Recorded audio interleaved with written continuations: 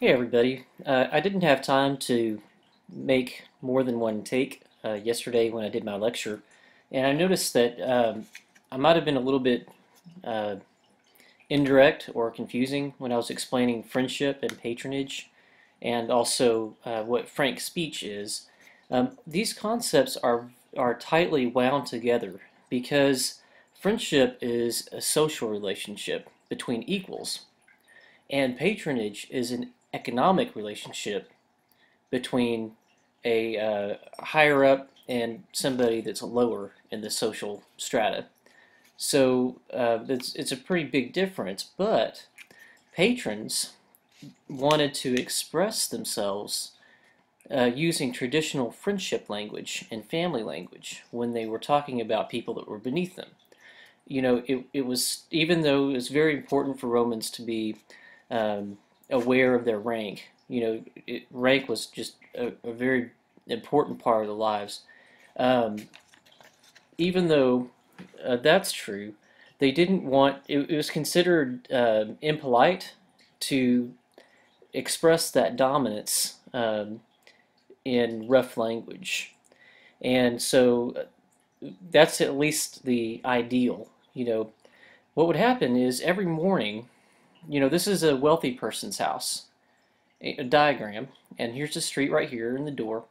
And every morning, his clients would show up pretty early in the morning.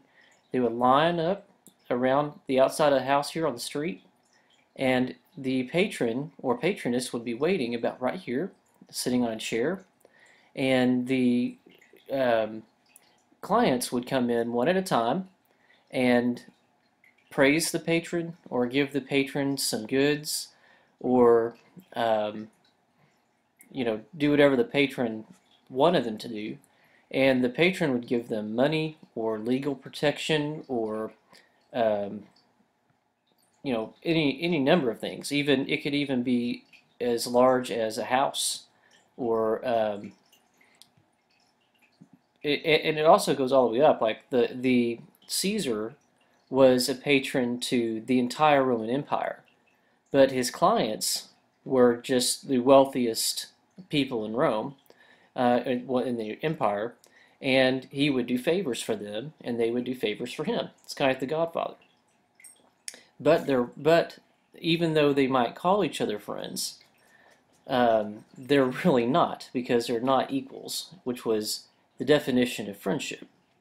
So in ancient times, there is an idea of friendship. It goes back to Aristotle that friends are equals and friends share everything with each other and they love each other. They're there for each other through thick and thin. And a fair weather friend or a parasite is somebody that is your friend only to get something. See, a lot of that stuff sounds familiar to you, but that's how the patrons, even though they were higher, talked about their underlings.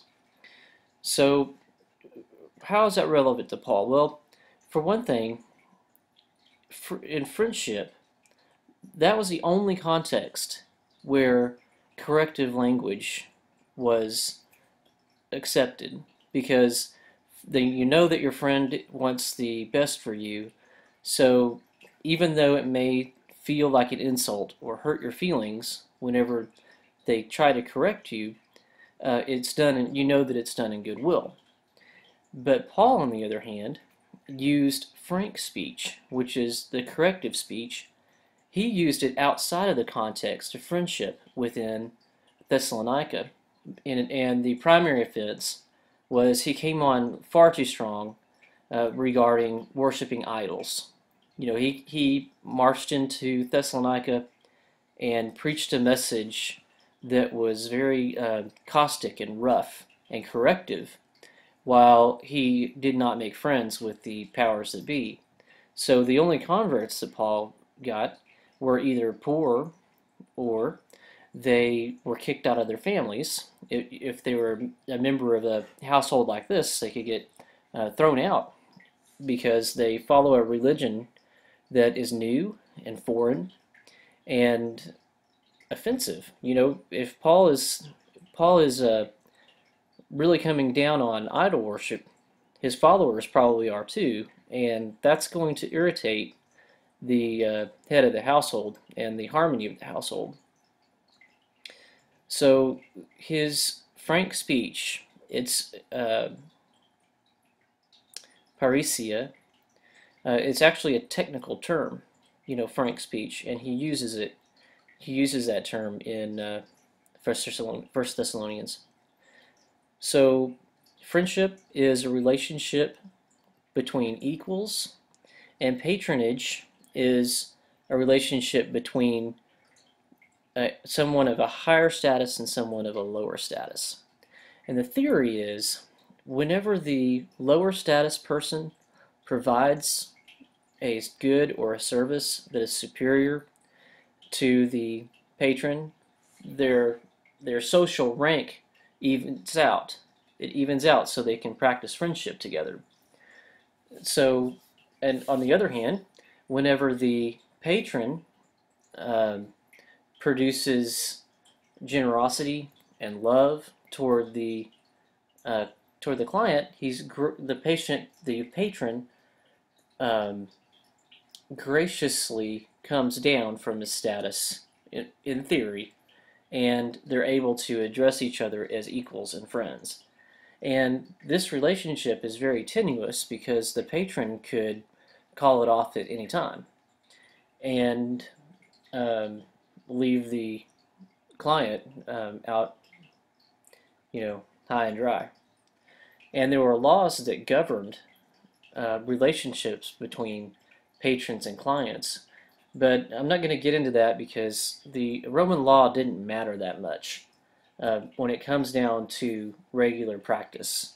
What are you going to do if you're a client and your patron decides that he's going to rip you off, and you don't have the money to go get a lawyer and prosecute him in court. And if you tried, the patron has the resources to kill you.